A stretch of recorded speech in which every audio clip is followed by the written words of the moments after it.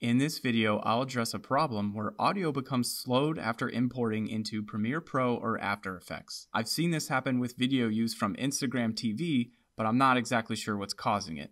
To demonstrate, I'll play you the raw clip in QuickTime. That's awesome. So we'll give everybody a few minutes to kind of join the live. As you can see, this sounds normal. Let's check out how it sounds in Premiere Pro. Obviously, this isn't right, so let's try to fix it. There's a program called FFmpeg that's very handy for converting video or audio files. Let's use that to convert the .m4a file to an MP3.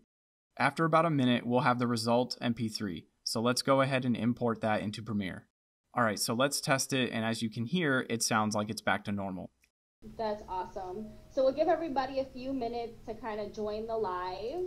If you're not familiar with FFmpeg yet, I recommend getting it and becoming comfortable with using it, as it can save you a ton of time. Thanks for watching.